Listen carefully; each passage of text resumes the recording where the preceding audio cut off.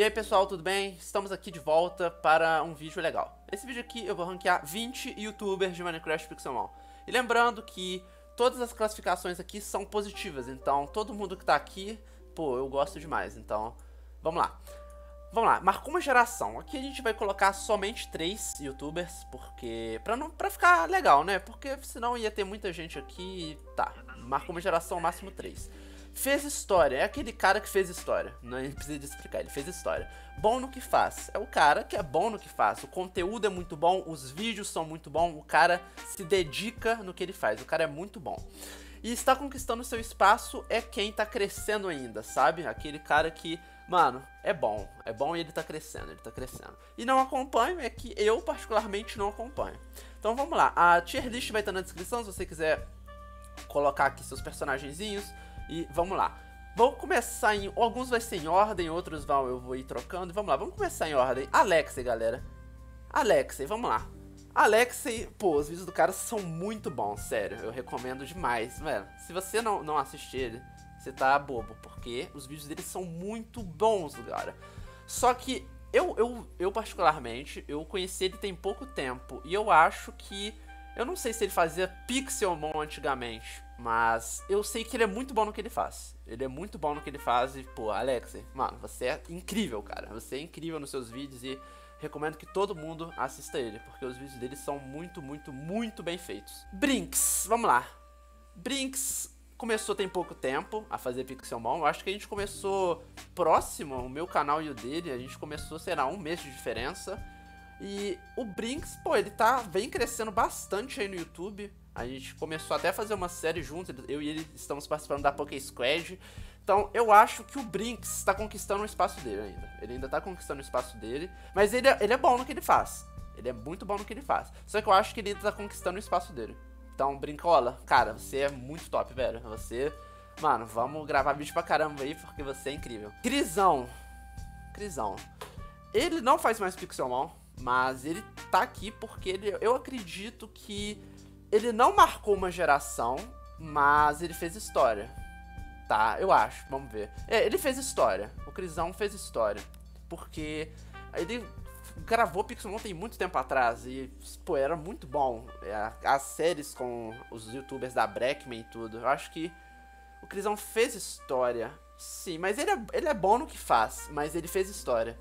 Ele é bom no que faz, mas fez história. Bom no que faz ou fez história? Fez história. Mano, fez história. Tá, Crisão, você fez história, meu mano.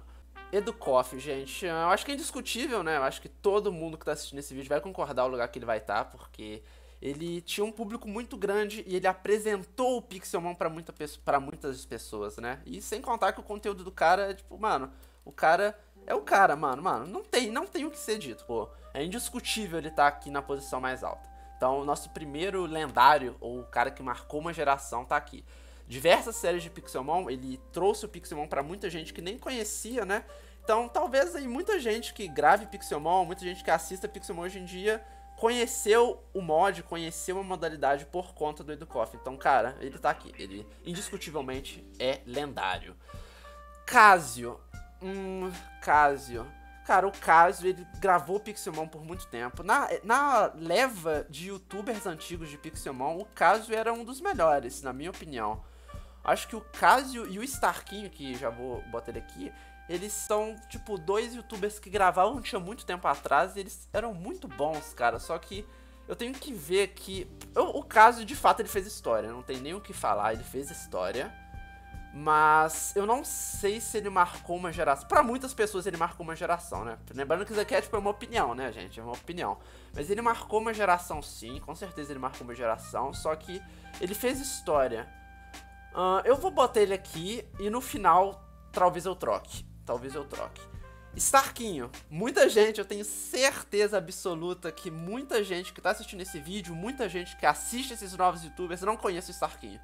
Mas ele foi um percursor do YouTube no Pixelmon. Não, ele foi um percursor do Pixelmon no YouTube. Então eu acho que, cara, ele é bom no que faz, ele fez história e talvez ele tenha marcado uma geração. Cara, o Starquinho e o Casio, eles me trazem um pensamento muito igual do Starquinho, cara. Ele não grava, ele faz mais de, eu acho que 6 meses que ele não posta vídeo, mas... Cara, Starquinho, né, mano? Eu não... Ele fez história, de fato, ele fez história. Só que eu não sei se ele marcou uma geração. Pra mim, na minha opinião, ele marcou uma geração. Porque eu lembro nitidamente de em 2016, se eu não me engano, eu assistia vídeos dele, de Pixelmon. Ele chamava youtubers pra batalhar, era muito legal. E ele ensinava, tipo, várias coisas que ninguém ensinava na época, né? Então, cara, Starquinho, você fez história e eu acho que você marcou uma geração. Por enquanto, vou deixar você aqui, tá, Álvaro? É Álvaro, né? O Starquinho é o Álvaro, pô, Alvinho, Alvinho. Você tá aqui, mas daqui a pouco você vai subir. Ou não, não sei. Cara, você marcou uma geração e fez história, tá aqui. Inemafo. Cara, Inemafo, muito bom no que faz. Posta 3 vídeos por dia e um deles era de Pixelmon. Eu não sei se ele tá postando mais, pra ser sincero, eu não tô acompanhando, mas eu sei que ele já postou muito Pixelmon. Ele fez história. Inemafo fez história, mas eu acho que ele não chega a marcar uma geração, sabe? Eu acho que, cara, o Inemafo incrível. Inemafo incrível. Mano, eu acho que é um dos maiores criadores de Minecraft da atualidade. Ele posta 3 vídeos por dia, cara. Isso é muita, muita, muita coisa. Mano, Inemafo, você fez história, mano. Inemafo, cara, grande fã aqui. Manda um salve. João, grande João. Ele tá fazendo vídeo de Pixelmon atualmente, mas... Eu não sei, pra ser sincero, vou ser bem humilde aqui. Eu não sei se ele fazia Pixelmon antigamente. Na real, não acompanhava. Provavelmente sim, provavelmente ele já participou de várias séries antigamente. Mas eu, particularmente, não acompanhei ele, né? Cara, ele tá entre bom no que faz. E fez história. Eu acho que ele é bom no que faz, mas fez história. Acho que ele é bom no que faz. O João é muito bom, cara. Os vídeos dele são incríveis. Eu até fui convidado a participar da Pokémon Scarlet, só que eu já tava um pouco corrido nos horários, infelizmente não pude, mas, cara, Joãozão, você é incrível, João. Bom no que faz, bora lá. Caps tá aqui. Novo youtuber da nova geração também, começou próximo a mim, eu, ele, o Brinks, todos começamos próximos aí, né? E, cara... Caps, eu acho que ele e o Brinks são muito amigos, né? Assim como eu e o Daniel gravamos bastante junto. Ele e o Brinks também gravam bastante junto. E eu acho que ele entra no mesmo critério do Brinks. Ele tá conquistando seu espaço aqui no Pixelmon. E, cara, qualidadíssima. Esses dois aqui, cara, a dupla dinâmica, cheio de qualidade é o que não faz. Cara, o Pixelmon em si só tem youtuber grande de qualidade. Tirando eu não, mas todos esses caras aqui, pô, são incríveis, mano. Incríveis. Então acho que o Caps fica junto com o Brinks aqui, eles são amigos, então eles vão ficar juntos aqui, não está conquistando seu espaço. E beleza. Leco Chris, cara, Lecão, mano, esse cara, ele é muito bom. Ele não jogava Pixelmon e, pô, direto eu assisto as lives dele de Pixelmon, acho que é não sei se o nome da série é Pokébreak, não sei se é Pokébreak, mas é Pixelmon. Ele e os youtubers da Breakman estão fazendo uma nova série de Pixelmon e, cara... Ele é muito esforçado, ele é um cara muito bom, ele é bom no que faz. Mano, de fato ele é bom, mano, o Lecão, bom no que faz. Ele tá aprendendo, mano, o que mais me fascina nele é que ele, tipo, aprende mesmo o negócio. Ele abre a live, lê o chat e, tipo, tá lá, mano, o cara é incrível, mano, Lecão. Mano, você é o cara, tá? Vamos lá, Michael Lawrence. Michael Lawrence, eu acho que ele tá... também é indiscutível porque ele sempre tava lá com o Educoff no Pixelmon. E em tudo, né? Ele é um old gangsta da Breck, um cara aí da Breck antigo. Eu acho que ele tá entre aqui e aqui. Ele faz uns conteúdos de Pixelmon muito bons atualmente. Todo dia postando vídeo.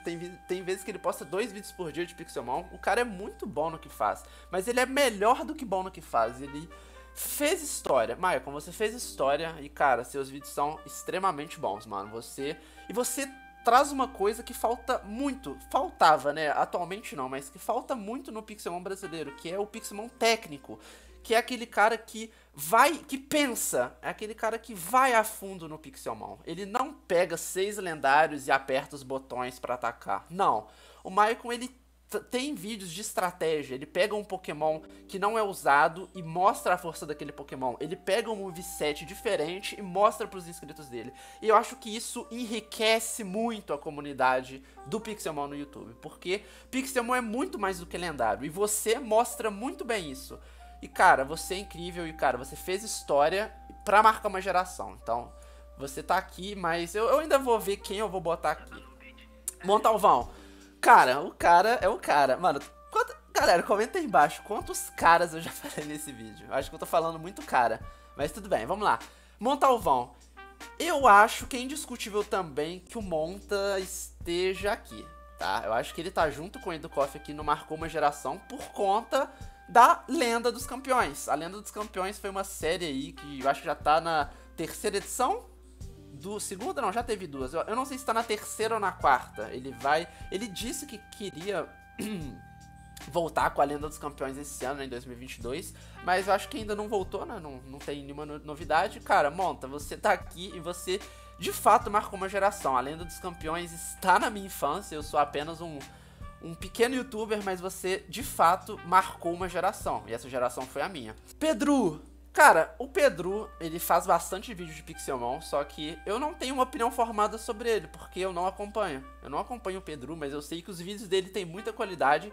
Ele é bom no que faz, tá? Se a imagem que eu tivesse dele fosse pra colocar em uma dessas 4 aqui, ele seria bom no que faz. Só que eu realmente não acompanho. Eu não acompanho o Pedro. Eu não acompanho mesmo, mas... Pedro, você tá aqui, só que eu não te acompanho. Então eu não vou mentir e falar que eu te assisto, porque eu não te acompanho. Portuga Computer, ou Portuga PC. Cara, marcou uma geração, porque sempre foi o fiel escudeiro de Educoff, mas eu acho que ele fez história. Ele fez história, sempre esteve ao lado de Educoff, desses youtubers, participou das grandes séries de Pixelmon do YouTube, só que eu acredito que você fez história. Eu não... Pô, é que isso daqui, esse máximo 3 aqui... Se isso aqui não fosse máximo 13, eu já talvez teria botado assim, ó. Pera, eu teria botado assim, ó.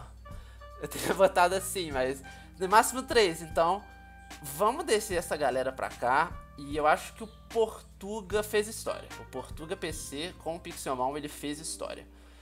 Segara, mano, Segarinha do Hardcore Games, do antigo HG, que marcou muita gente. Se fosse no Hardcore Games essa tier list, o Segara estaria aqui fácil, mas como é Pixelmon, ele é muito bom no que faz, Segara. Você é incrível, cara. Seus vídeos têm muita qualidade, você é um cara extremamente dedicado. Tô tendo a oportunidade de gravar com você, de participar da Poké Squad com você, e cara, não tenho nada a reclamar. Você é simplesmente o cara. Você é muito bom no que faz.